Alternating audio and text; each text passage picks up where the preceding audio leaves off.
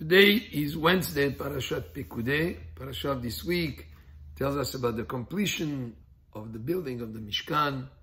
Most importantly, it's not enough just to have great plans.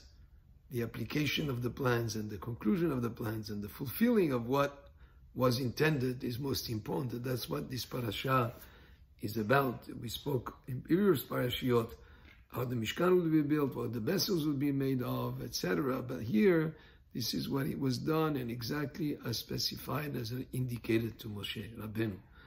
And the two craftsmen who were involved in making the vessels and in preparing the Mishkan was Betzalel ben Uri, ben Hur, the son of Hur, and Aholiab ben Ahisamach.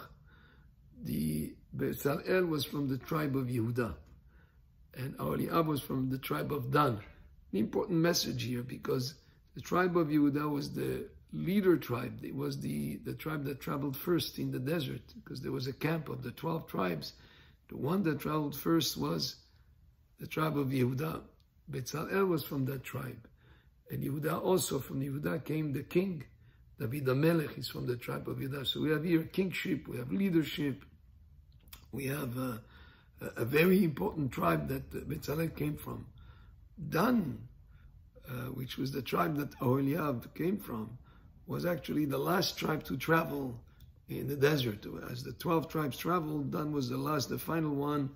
He was Asef, the one who gathered whatever was left behind, and he was also, Dan was the son of Bilhah, who was the maidservant of Rachel Imenu.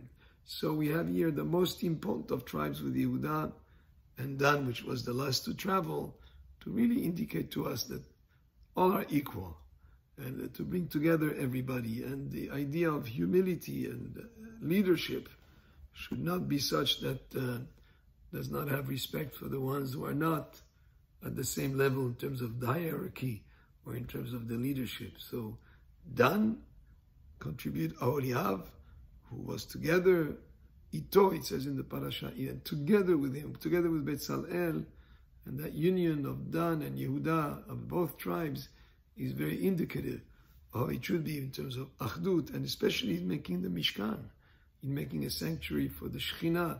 We need that Achdut and that mutual respect and that togetherness of the one that was the leader and one that was the Me'asef, the last one to travel in the desert.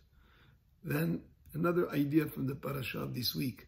Parashah speaks about Moshe Vayakem, and he erected the Mishkan. But just before it says Hukama Mishkan, the Mishkan was erected as passively.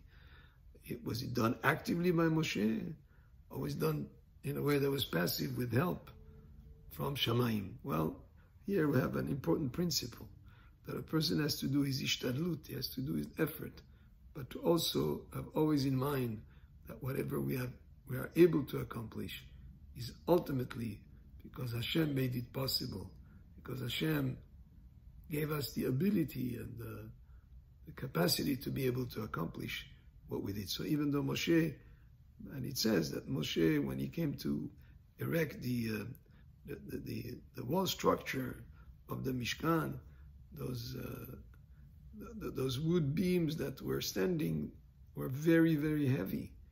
And he put his hands in there to lift them up. And yes, he lifted them up, but actually he couldn't lift them up without assistance from heaven, from Shamayim. And that's what we do. Everything in life, we put our effort. And ultimately it's Hashem who makes it us able to be able to accomplish it. These are some of the lessons from the Parashah of this week, from Parashat Pikudei, and today it's Wednesday for the Parashah. Baruch Adonai le'olam, amen ve'amen.